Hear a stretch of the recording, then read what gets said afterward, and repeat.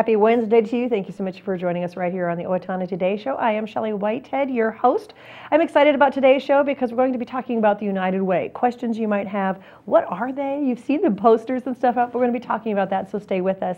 But we're always looking for new ideas. If you've got something that you've got going on in your community that you'd like to see right here on Charter Channel 8, 6 days a week, you can do that by sending us an email at owatonnatoday@charter.net. You can also call us at 390-5751, and Leanne will be glad to talk to you about what you've got going on, because this is a community program. We want to know what's going on in our community, and the people who are watching want to know. So make sure you let us know what's going on.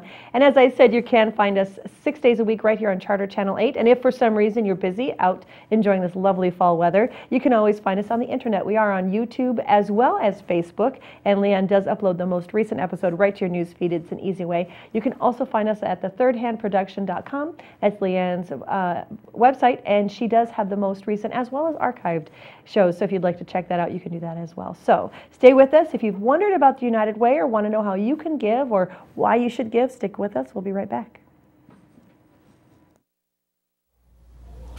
Hi, I'm Dr. Beth Giltvet. And I'm Dr. Nick Vincelli of Horizon Eye Care. We want you to see what you love and love how you see. We're proud sponsors of the Owatonna Today show. I needed more than just another dead-end job. I wanted a career, so I expressed myself. With the kids off to college, I decided it was time for me to go back to work and express myself. Express got me in touch with some really great companies. Now I'm on my way to a great career. Express Employment Professionals is in contact with thousands of companies in need of quality employees. Come in now and get the job you deserve. Express yourself today.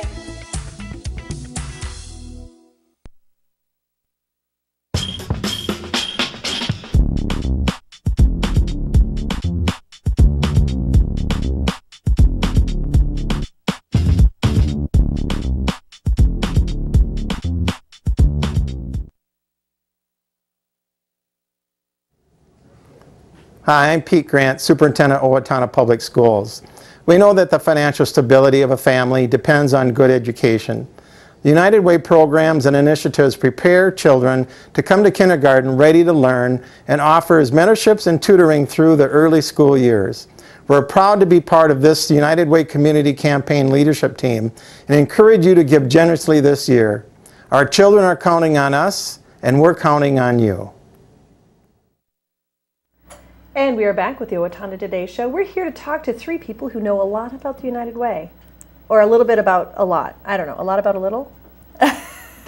We don't know. A lot about a lot. A lot. Ooh, I like there that. You go. So we're going to start off by having you guys introduce yourself and tell us a little bit about you and your connection to the United Way. So we'll go ahead and start with you, Annette. My name's Annette Frank, and I am currently serving as the United Way Board President. Okay. And I'm Tanya Paley, and my current role is I am Director of Strategic Operations, which is our new part of United Way's work. I also am the co-chair of the Women's Leadership Council for United Way, and I've served for the last couple of years as the chair of the panel that looks at grants for children and youth. Okay, good. And Shelley, I'm Dave Ramsey, and I've been on the board about 5 years now and served on the advisory committee and work on the audit committee at the United Way. Well, very busy people, all of us. And so I kind of want to talk a little bit, we'll start with you, Dave, if you don't mind. I'd like to talk a little bit about why you've decided to give your time and energy to a very comprehensive program. This is not a minimal time commitment for you. Why have you decided to be a part of this? The United Way has been an important part of the community in Steele County for years, and I've been giving for years, and I thought I'd get involved in the board. I enjoy learning about the organizations that we support, and I believe the organization uses the community dollars really well, and I think it's a great way for people to give and to give back here in town. And I guess one of the conversations we want to have today is that the community dollar as well. And we've talked a little bit off air about the responsibility that United Way has to the community, to those people who give. And if we don't mind, should we start with you, Annette? Talk a little bit about what that process is. What does it mean to be responsible, fiscally responsible with the United Way? What that means is that whenever we do have a request come in from an organization, we want to make sure that any community dollars that we put towards that organization are used to their fullest capabilities. And so we really look at service versus cost of service versus other alternatives available out there. Just a systems approach to, okay, here's a gap that's been identified by this agency, and are they doing everything they can to fill that gap in a responsible manner? Because it's not our money that we're spending. We're spending the community's money, and so we want to make sure that it's going towards things in the community that are going to help strengthen our communities. And I imagine that there's also kind of a social responsibility as well as a fiscal, making sure that those organizations are meeting needs in a moral, in a legal way as well. Absolutely. How does this work with? Kind of walk me through that process. Somebody, like you said, somebody comes to you, and then what are the process that they have to go through to become a part of the United Way? Okay, we first start off with they need to request a partnership with the United Way before we'll even invite them to write a grant. And so they will send us a formal request in writing, including their 501c3 status, because they must be a 501c3 in order for us to consider them. Then we take it to our Community Investments Board, look at the program, determine, okay, is this a non-duplicated program within the community? Does it fall within our areas of service, our focus areas, and whether we feel that the organization would truly benefit the gaps that they're stating that they would benefit. And so from there, then if we approve them at Community Investments, then we will invite them to write a grant. And so then there's that whole entire process there. They write a grant. We have our community investments process is where we have panels of not only board members, but we bring in the community as well to sit in on these panels to truly dig into the program and make sure that everything that the agency is bringing to the table is truly I don't want to say justified, but just that this is a need within the community, that they're showing that it's a need based off of the number of clients that they're serving and how they're utilizing the dollars that they're asking for.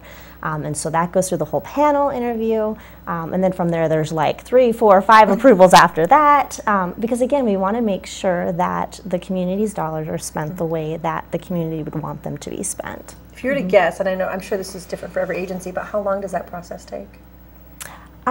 It's actually the same length of time, because we have the letters go out for the grant requests. Those are due at a certain time, and so usually the whole grant interview process is about a 3-week time frame, and then final decisions are made within like 2 months. So it goes pretty fast then. So if there's an agency that needs money now, it's something that they can do pretty quickly. Well, they have to first of all be a partner agency, right? And then as long as they get in on our grant cycle, then but the funding goes for the following year. So our grant reviews that we'll be doing this coming spring will be for 2016 funding. Okay. Well, I want to talk to Tanya next, because you have been a part of a program that was funded by the United Way, the Steele. Safe and Drug Free. Yes, Safe is that what you're thinking of? Yeah, yes. And now you're a part of a new branch, and so you're kind of working on a whole new process of working within the community. And I imagine that there's going to be new programs as well as evaluation of the old ones. How have you seen that process work for some of the things that you've worked with? Sure. Well, one of the things that's exciting about what United Way is doing right now is that in addition to the campaign money that we're raising, we're actually bringing in outside money. So the Safe and Drug Free Coalition was, when I was the project coordinator for that was completely funded through a grant from the federal government. And so that money came into the United Way. Some of it went towards, some of our fixed expenses for the United Way, so it actually helped to reduce the overhead, the amount that, we would have to spend just to be up and running. So it actually made our campaign even more efficient. And then the work that I'm doing right now, Shelley, is it's very exciting, and I know we're going to talk about that a little bit later, but in terms of the funding for it, it's coming, again, from outside money. It's coming from the Bremer Foundation and the Bush Foundation.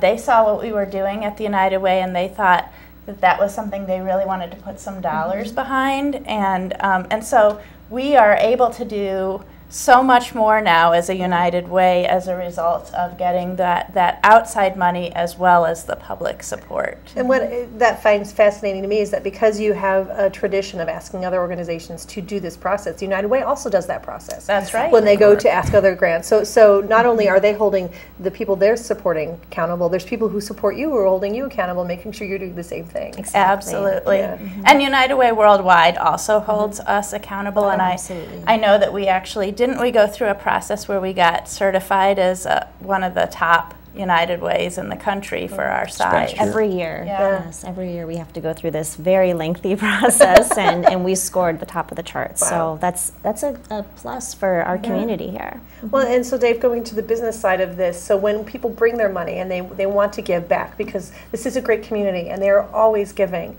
what are some of the things that people need to remember when they do give to the United Way, some of the benefits that would be given to them should they give to the company? Well, it's a great organization. There's a lot of great organizations that ask for money in this community, and the United Way is a way to aggregate dollars and for us to really take a close look at it. The Community Advisory Board that picks the different organizations each year really does a great job of scrutinizing the dollars, the programs that are out there, and making sure the programs do what they say they're going to do. And well, it's a short process in 2 or 3 weeks. There's a lot of preparation ahead of that, and there's a lot of back and forth between the board and these organizations, because we really want to make sure we understand what they're doing and how they're doing it. And I'm guessing that the advisory board is made up of people who actually know what they're doing. I know that sounds silly, but I mean, like, they have a real good understanding of the fiscal side of it and the legal side of it, that kind of thing. We've got a good mix of people. Some a little more financial background, some people that are involved in other organizations in the community. We try and get a good mix so that we take a holistic approach to trying to figure out which programs serve the community best. Because I would be willing to help, but you don't want me helping in accounting. Let me just tell you that right now. That would be a bad thing. Well, we're going to take a quick break, but we're going to come back and we're going to talk about this year's fundraising, what we've been doing so far, how we're going to continue to work towards that, and again, talk a little bit more about some of the reasons you should give. So if you'll stick with us, we'll be right back. Hang on. Hi, I'm Rick Smith, Golf Course Superintendent of the Brooktree Golf Course.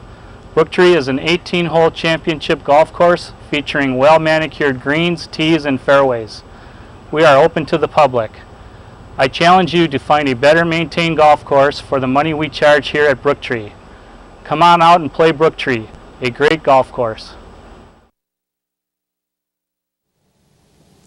Everyone deserves opportunities to have a good life, a quality education that leads to a stable job, enough income to support a family through retirement, and good health. But the reality is, many children fall behind, many families are struggling, and many others are in poor health. United Way's goal is to find long-term solutions. Thanks to a grant from the Otto Bremer Foundation, we're hosting community conversations this year to address these issues. If you'd like to join us, please call our office. Hi, I'm Brenda with the Mortgage Office of Brenda Bednar, aligned with American Mortgage and Equity Consultants, where closings feel right from the beginning. I'm a proud supporter of the Owatonna Today show.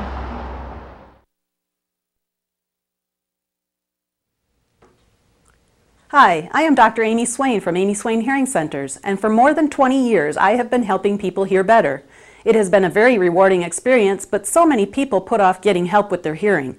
Clients often tell me they wish they had started wearing hearing aids sooner, as their quality of life was improved so much with better hearing. Call me today at 1-800-804-3361 for a free hearing test at Amy Swain Hearing Centers of Owatonna, Austin, and Waseca. That's 1-800-804-3361, where Dr. Amy Swain wants everyone to hear better. Hello, I'm Shawn McNulty. And I'm Deb Gillard with Brookdale Senior Living, Sterling House, and Clarebridge of Owatonna. And we are a proud sponsor of the Owatonna Today show.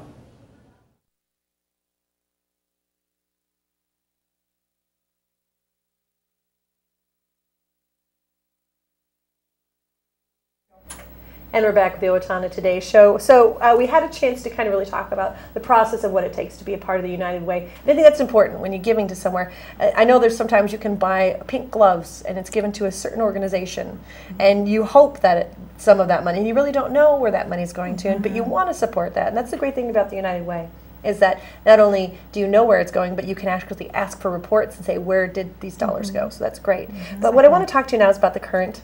We've got another season. We have a couple, we had an elective season going up, and now we have the campaign to raise money. Exactly. So let's talk a little bit about that. Start with you, Annette. We've got to kind of take a new approach this year. Absolutely. We're very excited about our corporate campaign leaders this year. Traditionally, as you know, we've had one corporate campaign leader every year, and they have done a phenomenal job. Jostens again set the bar last year when they came on board, very creative in their approach. This year we approached the male health systems and said, hey, we'd love it for you to be our corporate campaign leader because it definitely fits in with our strategic plan and our overall view. And they're like, okay, we'll consider it, but let's talk to a few other people because we think we can make this even better. And so they approached the Steele County Public Health and then the Owatonna School District, and both said, hey, heck yeah, let's do this together. And it's just been a phenomenal collaboration between the organizations. And I think, again, they're going to set the bar this year for our corporate campaign leaders and our campaign. So we're really excited about that. And that seems to be a word that kind of is the theme of the United Way, collaboration, working with, among, and that kind of thing. So as we look at this campaign, how can we collaborate with those people who are our donors, our viewers, and make sure that they can get the money that they want to? If they want to give, how can we make that possible for them? If they want to give, there's a number of different ways that they can give. If they are a part of an organization, most of our companies are having campaigns within the organizations. However, there's a number of people who aren't, in a corporation, or maybe it's a very small business that isn't having a campaign. You can call the United Way office at 455-1190, and they can definitely take a donation over the phone. They can mail out a donation envelope. You can do it on our website. There's just a number of ways for you to give. And always just pick up the phone and give us a call, and whatever's going to work best for you, we're going to try to help. Right, exactly, because you want to make, again, a collaboration between you and the giver as well. Absolutely. And then another collaboration is that, Tanya, you continually growing. United Way isn't just like, oh, no, we got enough people, we're done. You're always growing, and so you want to talk about a couple more initiatives that you've got. Yeah, so, the United Way has always had different components of what they're supporting, but we're being more intentional now about being not just reactive to not just providing that social safety net that the food shelf provides, or that some of our agencies that work with families in need provide, but we're also being proactive. We're looking at how can we make this community a place where people don't need to go to the food shelf anymore. Exactly. And they don't need some of those services anymore, because we know we need to, we need to be efficient just like any business and think strategically. So there are a couple of things that I would highlight that we're doing right now, and then some other things coming down the road. But right now, one of the things, so we have three components to our strategic plan. One is income, one is education, and the third is health. And you see that in the corporate campaign leadership as well. And so for income, we're doing something really new and exciting, which is during our community assessment, when we talked to folks, one of the things they identified was that sometimes they were offered a job, or there was a job open to them, but they didn't have the money to buy the steel-toed boots that they needed to take that position in our manufacturing. And so, you think about something really small like that could make a huge difference for a family. Maybe they don't need to go to the food shelf anymore once their family member gets those boots and goes to work.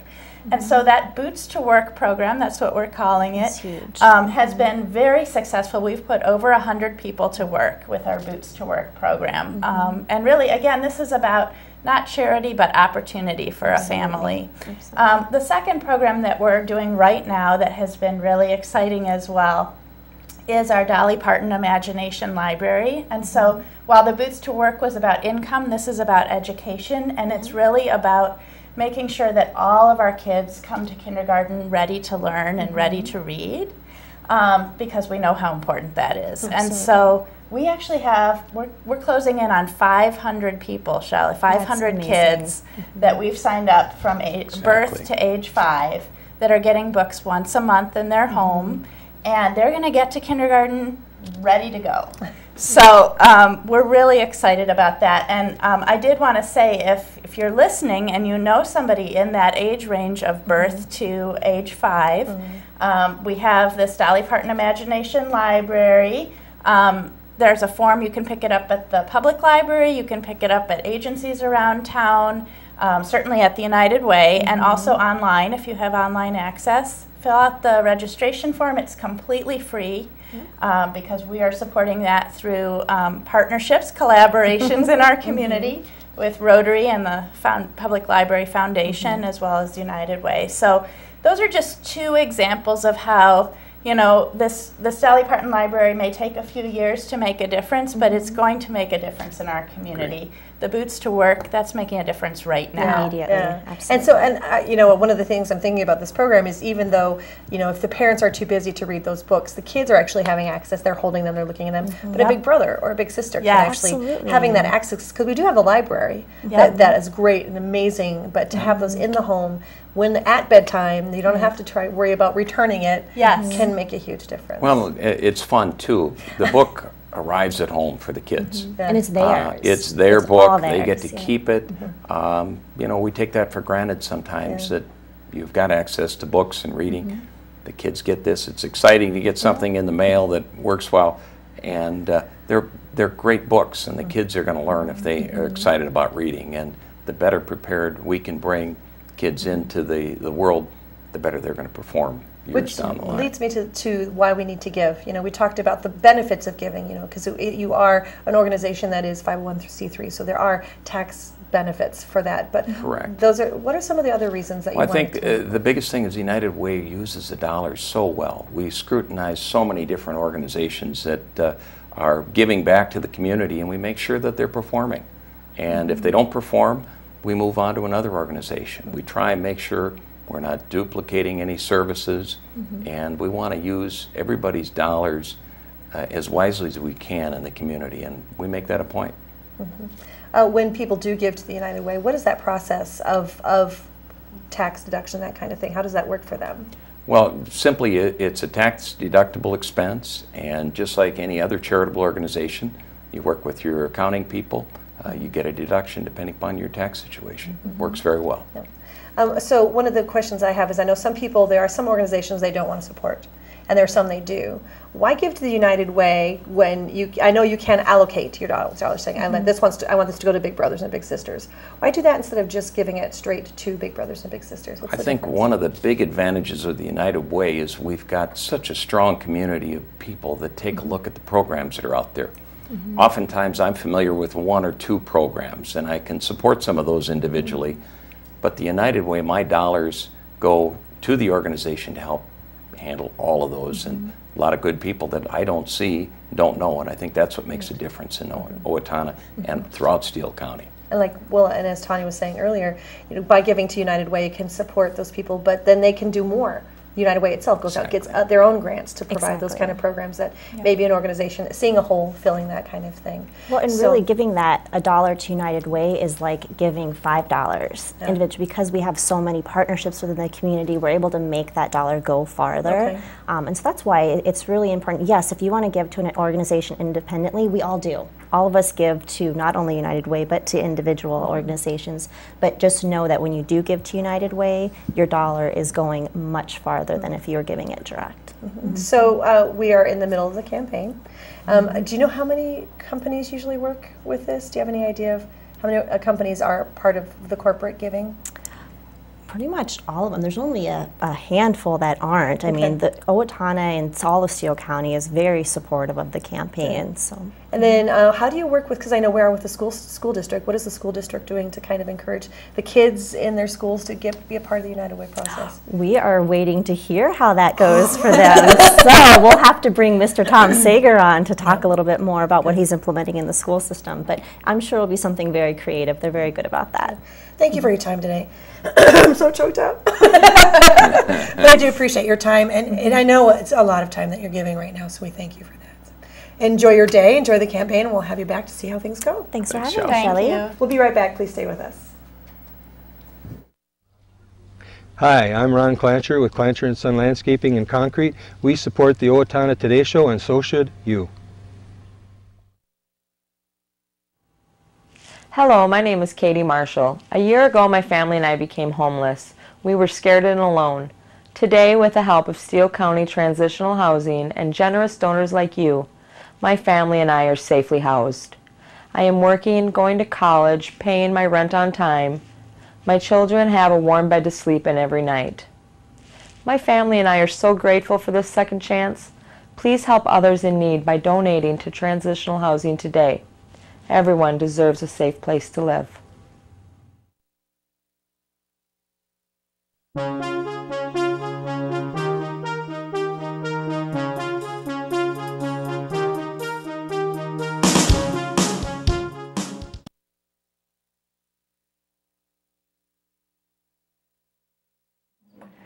And it's time for a quick look at your community service announcements. The Steele County Historical Society will host an educational meeting for their volunteers, members, and guests on Tuesday, October 14th from 1 to 6 in the Lang Theater of Owatonna. This was yesterday. I'm going to move on. Thank you. Was that yesterday? Yes. That was yesterday. It was, yes. Well, this is today. The Friends of the Owatonna Art Center will host the luncheon at today. The speaker will be Hobibo Haji, the author of Conquering the Odds Journey of a Shepherd Girl. The lunch will be served at noon with the program at 1. Tickets are $25 and can be purchased at the Art Center or at Cocky's. They're creepy and they're kooky, mysterious and spooky. Come join the Riverbend Nature Center naturalists to learn about scary creatures just in time for Halloween. The animal world is full of predators and nightmarish creepy crawlies, but there are a few frightening creatures that don't deserve such fearsome reputations. Come meet and learn about snakes, spiders, lizards, and salamanders. You might be surprised what some of these scary creatures can make cuddly, worthy companions. You'll be able to watch the animals eat and maybe even touch them as much as you'd like. Event is October 16th from 5 to 6. The cost is $5 or $3 for Riverbend members. Pre-registration is desired. If you'd like more information, call 507-332-7151. We'd like to invite you to join the Steele County Historical Society for their fall trip on Wednesday, October 22nd, as they venture south to enjoy some fall color in southeastern Minnesota's Bluff County. They'll begin their day with a tour of the Fillmore County Historical Society's fountain. Lunch will be at the Four Daughters Winery, where they'll have a specially prepared lunch and tour of the winery, some time to purchase wine to take home as well. Their final stop will be in the Spring Valley Historical Society at Laura Ingle Wilder's official site. The cost is $60 per person and includes transportation, all meals, all fees, gratuities, as well as a snack. They'll leave at 8:30 and return by 5. Space is limited, so please call make sure you call and get a reservation at 451-1420 and ask for Laura.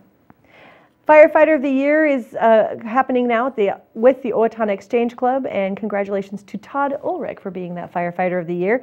They'd like to invite you to the Firefighter of the Year banquet, which is happening Thursday, October 23rd at the Eagles Club. $20 is the ticket price, and the city you can get tickets at the City Administration Office, Cocky Jewelers, or the Owatonna Fire Department. If you'd like more information about this, you can call 507-451-4287. Special speaker will be Kathy Osmuson's Minnesota State Fire Marshal Division Juvenile Fire Setting Intervention Program. And the program will be Kids and Fire, What You Need to Know. Thanks so much for joining us right here on the Owatonna Today Show. We are coming back on Friday. We do want to let you know that we were a little bit off kilter last week because we did have a family emergency with our group here, so that's why last week's programming was a little off, but we'll be back on Friday. And we're going to be talking about Shock Red Ribbon Week as well as Amy Swain and her Hearing Center. So we'll see you then. Have a great day.